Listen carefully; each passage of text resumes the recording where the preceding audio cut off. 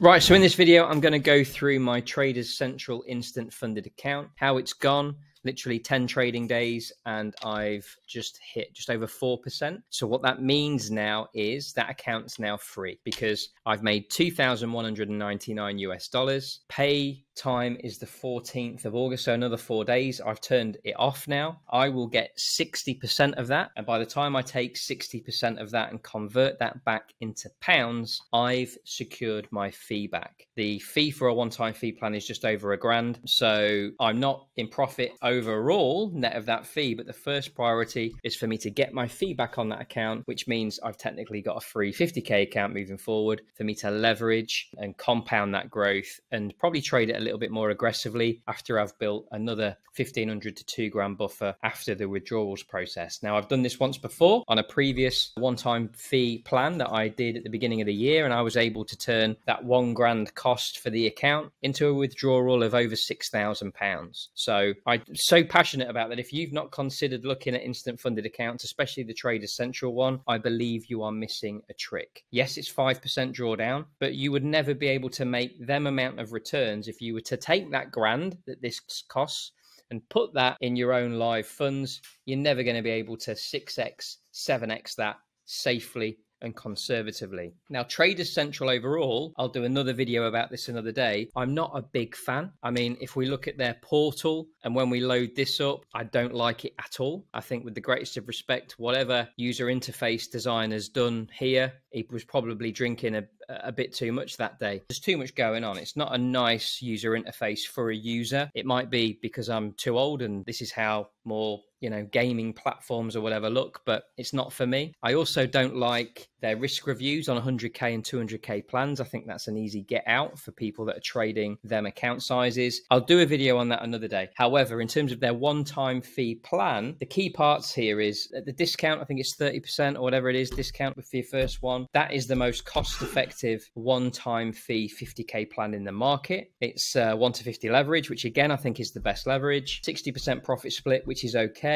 No other restrictions around the trading apart from fixed lots, again, which is okay. So apart from those niggles around the fact that they're difficult to deal with, I think as long as you can just have a little bit of tenacity and a little bit of resilience to that, and when it's profit split, you might have to be a little bit like a dog with a bone and just chase a little bit, which I know is a pain, and you don't have to do that with other firms, but their Telegram chat support is a bit archaic. It's a shame really, because I think if they were to fix that bit, I think their plans are cost effective. Their targets, 8 and 4%, are good. They tick a lot of boxes, but I just think their metrics and the service that they provide, it could really put them up there if they fix them things. So who knows, Traders Central, but we'll come back to that another day. So anyway, let me just show you this account. So you can see in the top right corner, 52,199.62. That's the balance of my instant funded account. And if I go to the account here, you'll see the data behind it. So this account started its first trade on the 26th of July. So 1, 2, 3, 4, 5, 6, 7, 8, 9, 10, 11, 12 trading days and a 4.4% gain. So if, for example, if this was a challenge, let's say, this would be more than on track for a 10% pass at that rate. Likewise, if this was a verification on another account, would have done that too. And this is the same approach that I used in the end on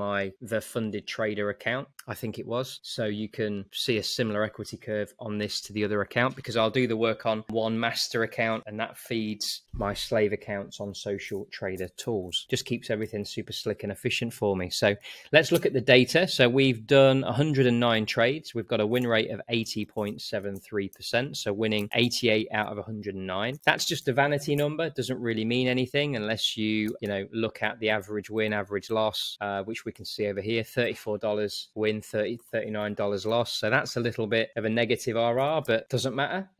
As you can see with the equity curve, it really doesn't matter. And yeah, I mean, let's look at some of the trades. There's nothing open right now. This account is now totally turned off. So yeah, closed trades. So if I go to the open time, starting from the beginning, first trade on that 25th that I said a minute ago. And as we can see, slow and steady is probably the best example. It's quite a busy approach in terms of trade volume. So for example, only one trade on that 25th, and then 26th, 1, 2, 3, 4, 5, 6, 7, 8, 9. 9 trades then, 1, 2, 3, 4, 5, 6, 7, 8, 9, 10, 11. So I would say, you know, anywhere from 7 to 10 trades a day. Again, all done with the Banker EA on a set file that I've identified on an IC Markets EU demo that then I use to copy trade numerous accounts, and this is one of them. It's a fixed lot approach, as you can see here. There is absolutely zero martingale to that account, and this has just increased here because that account balance has increased. Yeah, and it would do that again if that balance increases too. So that's the account. I'm going to show you the trades on MT5.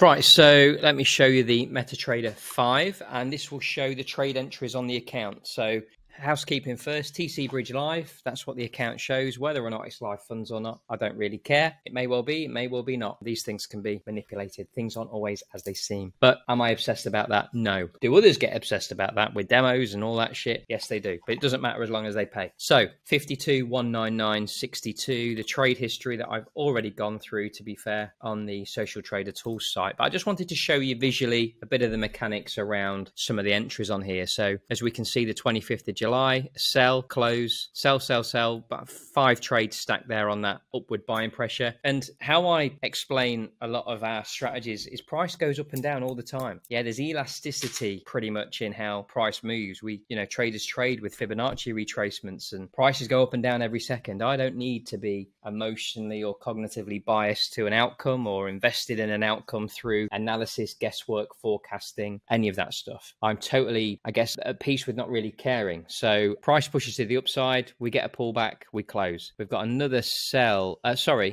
we close that there. I think there's another trade here.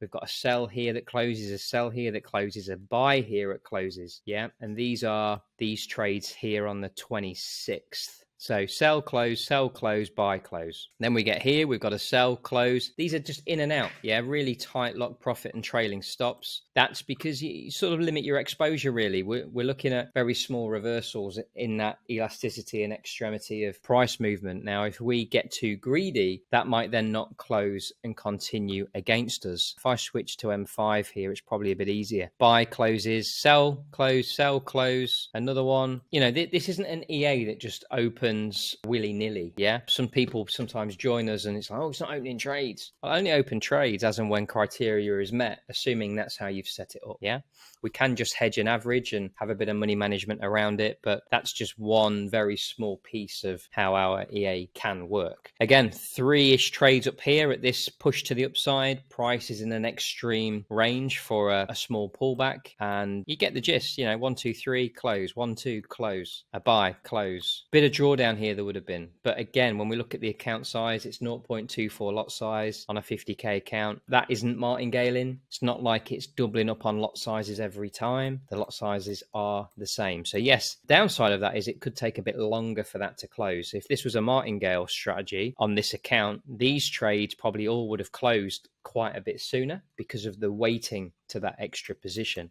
Buy, closed, couple of sells, closed. Yeah, that's it. You can visually see on the chart, bit of draw, you know, bit of extreme move to the downside. The buys closed, the sells closed, and all of this has translated into that 4% gain, which gives me a 2,199 withdrawal, a 60% split that covers the fee for the account to start with. So I just wanted to take the time to show you that that is a good lever to pull instead of trying to be a hero with £1,000 account and the gung-ho approach that I believe that encourages. You know, leverage that cash, bang it into a 50k one-time fee, get serious about how you're trading it, play it for the gain that it's intended. You know, let's not get emotional or obsessive about this. You know, I might lose this account at one point like I did the other one, but on the other one I turned 1 grand into 6.5-ish in 2-3 months just to prove that this is a worthwhile model, like I'm doing again. Once I've got my fee back, it doesn't really matter. I can keep going again if I lose the account, and I can have a little bit of aggressiveness with it. It can be a good way if you're looking to get on the funded ladder of starting with even a 10 grand, a 25 grand, doesn't matter what account size. This is the biggest you can get for now. I think they will bring out 100k at some point, but what's to say I can't put my grand in, withdraw, get my fee back, so this account's free, and then use this account to withdraw profits that I could then use for challenge fees. Yeah, so it's self-funding. There are lots of different different sharp ways of doing that. And it's definitely something that if you've not explored this or considered it, I think you're missing a trick and you need to. So that's it from me. Just showing the account, showing the performance, showed some of the trades, all done with a Banker EA in an automated way. So yeah, follow me for more videos like this. If you've got any questions, feel free to reach out in the DMs.